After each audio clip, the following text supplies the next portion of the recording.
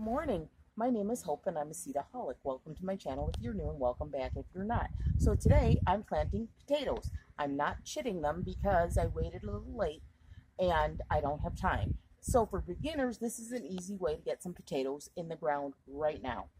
Go to your local pet food supply, local nursery, and buy yourself bags of potatoes. This is 5 pounds for $7.99, so I thought that was a pretty good deal. I got Red Norland. This is red skin outside and white inside, like making German potato salad. Those are lovely. And this is Kennebec, and this is a large russet potato, good for fries, chips, baking, and mash.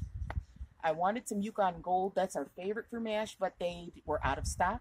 So if I can find some, I'll show you how I plant those in a different video. But let's get started.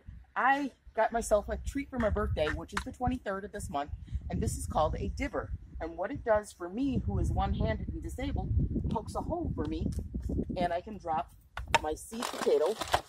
I want to put these right in the ground, and it inserts the hole for me, and I can then make a little hole a little easier. So this is easy for me, but you want your root on potatoes actually to face up, because this is where it'll sprout and the leaves will grow out of the ground for you. Then I'm going to take this shovel and cover this one back up. And you see there's some sproutlings here. Looks like some radishes self-seeded from last season. And what I'm going to do right here, so I know where I started, got them. I put the wrong potato in the wrong spot. But anyways, I'll put the red Kennebecs on this side. I wanted to put them down there, but I'll put the red Norlands here, and I'll put the Kennebecs down there. But in the meantime, I pre-made my label, and it's got potato, red Norland, so I know which variety it is, so I don't get confused. Because they might have the same color flowers for all I know, I'm not sure. But anyways, that's all it takes. You just literally make yourself a hole. Maybe for a potato, maybe 4 or 5, maybe 6 inches deep. Maybe like a seed, twice the size of what you got.